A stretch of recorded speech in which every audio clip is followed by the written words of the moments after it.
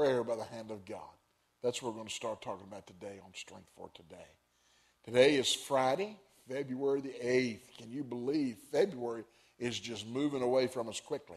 And no birthdays today, but tomorrow is Jacob Tickle's birthday. Jacob, may God richly bless you, my friend, and may you have a wonderful birthday. Jacob's a faithful young man, loves the Lord, faithful to church, and may God's richest blessings be upon him. Romans 8:34, prayer by the hand of God, is what we're going to start talking about today and carry over into next week. Psalms 40 verse 13 says, be pleased, O Lord, to deliver me. O Lord, make haste to help me. Let them be ashamed and confounded together that seek after my soul to destroy it. Let them be driven backward and put to shame that wish me to evil. Let them be desolate for a reward of their shame, and say unto me, aha, aha. Let all those that seek thee rejoice and be glad in thee. Let such as love thy salvation say continually, the Lord be magnified.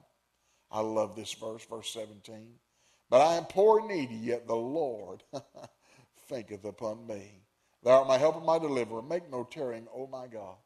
What I get out of these verses clearly is it's not wrong to ask God to hurry up sometimes.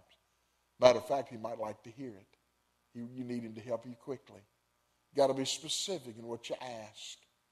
And since salvation is between the child of God and the Heavenly Father himself, this is a relationship, and it makes sense for God to be concerned about his children. He would think about them and have them on his mind. So God's thinking about you, but he can't do for you till you ask. He's bound by your asking. He can only do what you pray for him to do. So as a relationship between you and God, you got to talk to each other. You talk to him through prayer, and he talks to you through the Word of God. And oh, what a fellowship it is to read the Bible and pray. Read the Bible and pray. When we're in trouble and the battle of life, and there's many of you watching me today who are in the battle of life, the Lord does care.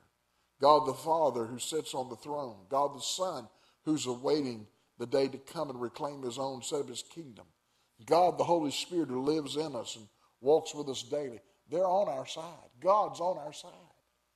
We got to be on his side. We not only have to pray, but we got to listen. Talk to God, but listen to God too. Open his word. Listen to him speak to you. Oh, God the Father sent the Son to be the Savior of the world, but he also sent the Holy Spirit to lead, guide, and direct us. So today, pray. But also today, read his scripture, and it'll be your strength for today and your hope for